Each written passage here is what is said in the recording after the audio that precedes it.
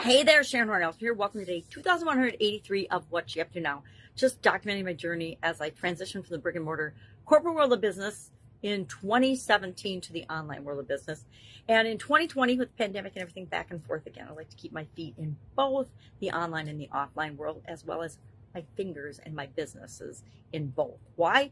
Because there's advantages to being involved in both, as we saw tenfold in 2020 and 2021. So today, in this year's annual challenge, the Let's Grow Annual Challenge, we're talking about different possible growth frameworks. And we're talking about the growth mindset today. So I share different characteristics and different principles or beliefs that are associated with growth mindset. And we're going to probably incorporate some of those into our process for dealing with growth going forward. And this year's challenge, we're looking at a bunch of different frameworks to take the bits and pieces, just like we did last year with goals. We looked at like 15 or 20 different frameworks last year, or processes. A framework is just a process, right? For dealing with goals. And we came up with our own 7-step goal process. And this year we're going to do the same thing. I don't know how many steps it's going to be yet. We haven't come up with it yet. We're still looking at different frameworks, but we're going to pick and choose, and we're going to create a process for growth that works for us, that we can apply to all the different areas and aspects of our life. Then we're going to do it repeatedly, install it in our subconscious, like we've done in other challenges, the SOAP framework, which is for dealing with changes and challenges or setbacks or obstacles, as well as last year's goal process and other processes and tools that we use a lot, so that you've always got them available at your fingertips. Have no idea what the graphics on this particular filter for Facebook say. Sorry about that. I thought I took them off. Apparently I don't know how to do that technologically. Facebook's always making changes. I record on Facebook Live because it's quick and easy for me, and I have visual challenges. So I do what's quick and easy and familiar for me personally to make things work. That's what we have to all do. We have to take what works for us and apply that over and over and over again. And so I use Facebook, and Facebook changed all of their filters. They're changing things about every 2 weeks. Facebook changes something that impacts the way I do things, which for somebody that's legally blind, it's really a pain in the derriere. But guess what?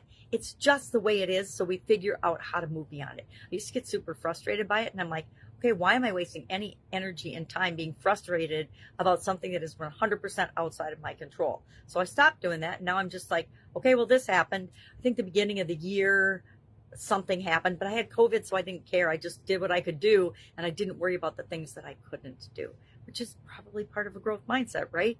Control what we can control, learn what we can learn, and move forward and be resilient, right? So we talked about different characteristics of a growth mindset.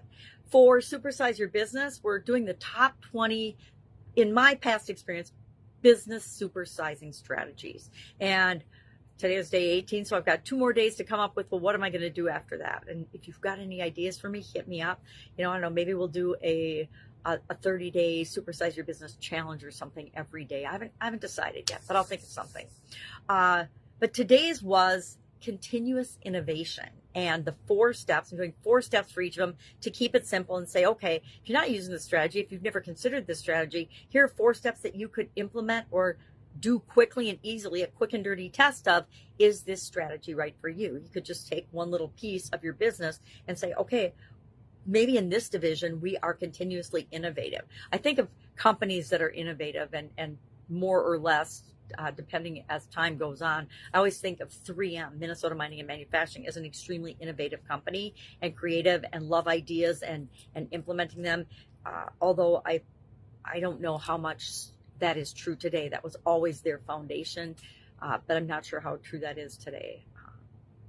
Anyway, so that was our strategy for today. I don't know what tomorrow's is. We got a couple more. I just made a quick list of my top 20, and then what are the 4 steps to implement this, to test it for your business, to see if it's something that you could benefit from this year, right?